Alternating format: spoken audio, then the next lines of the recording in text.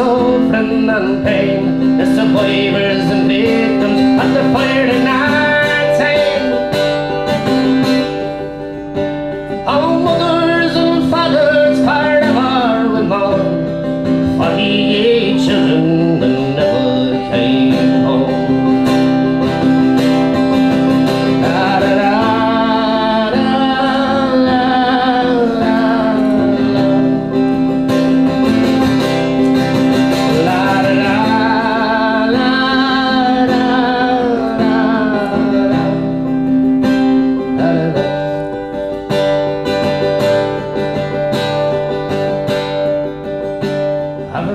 Shown great dignity, and it's very moving, as you can see. And I and Frank and others will do everything we can to keep your case on the agenda.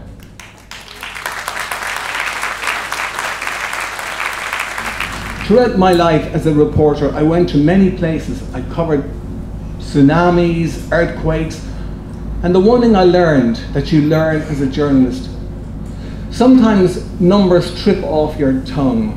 Last night, 5 people were killed in a car crash, 20 people were killed, 100 people were killed in an earthquake, in a plane crash. But remember, every one of those names, well, every one of those people has a name. They are real people. They have family, they have friends, and that ripple effect spreads out.